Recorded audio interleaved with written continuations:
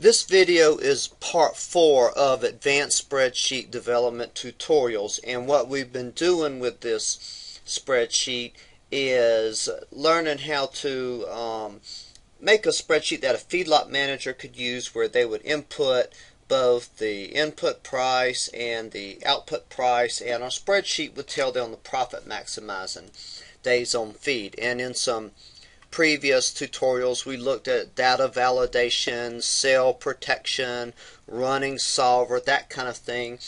And in the last one we said that one way of solving this, so that when the input price is 1.2 and the output price is 0.75, to find the optimal days on feed, we run solver, meaning we go to data and then solver. We make the target sale profits, because we're maximizing profits by changing sale days on feed, because we're choosing days on feed to maximize profits. We click solve, and it tells us it's found a solution and to keep the solver solution. But if we're going to give the spreadsheet to a feedlot manager, we don't want to make that manager have to learn solver to be able to use the spreadsheet. Meaning, if you give this to a feedlot manager and say, okay, here's a spreadsheet, but you have to learn Microsoft Solver to use this, they may be sorely disappointed. So what we're going to do is create a macro that runs solver for them. And a macro is just like a way of programming in Excel without knowing any program language. We basically record a macro where whatever we do on the screen, Excel records and puts in the code for us. To show you what we're going to do, let's just go ahead and record a macro. I'm going to go to Developer, Record Macro. We'll let it be called Macro 2. You can name it anything else you want. I'm going to press OK. And you might notice that down in the bottom left hand corner there's a little square, and if you put your cursor over it, it says a macro was currently running. Click to stop recording. So you could click there to stop recording, or you could go to the top left to click stop recording.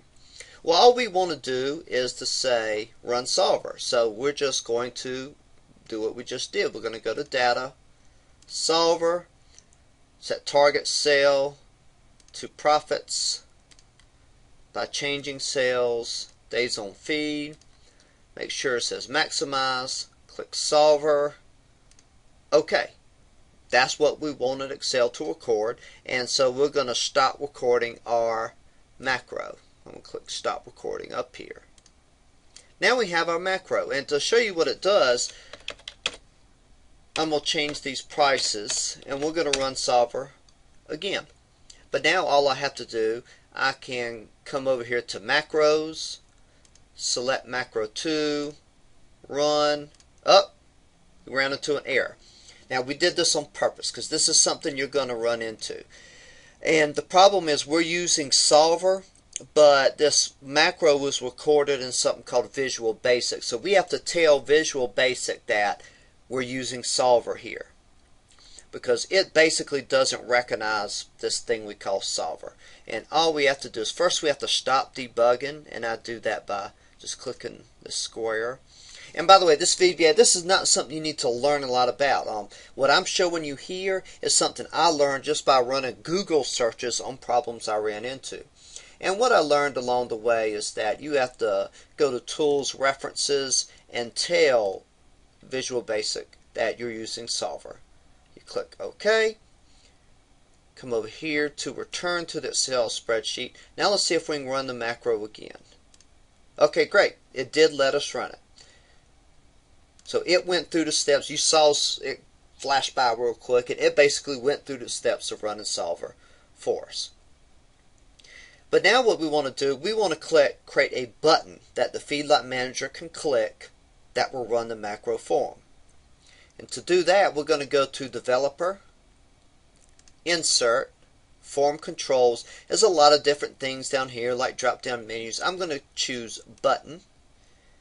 It lets me just draw a button here, and we have to assign a button a name, or assign it a macro, and we recorded macro 2 for this, so I'm selecting OK.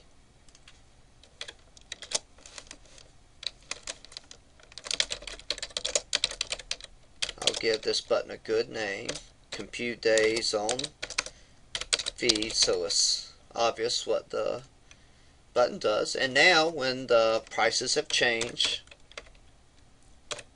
and the feedlot manager needs to know the optimal days on feed, they can just come down here, click this button, and Solver runs. And you can see it computed a new days on feed. Now notice when we run this, we get this dialog box again. This is not something the manager should see. When they click that button, it should just compute days on feed. It shouldn't bring up this box, because when the manager looks at this box, she's not going to know what that is.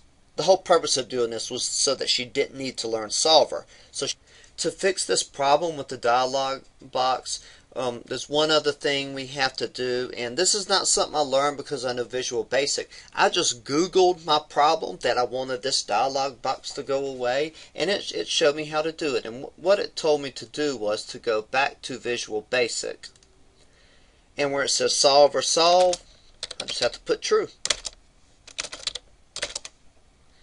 I save it.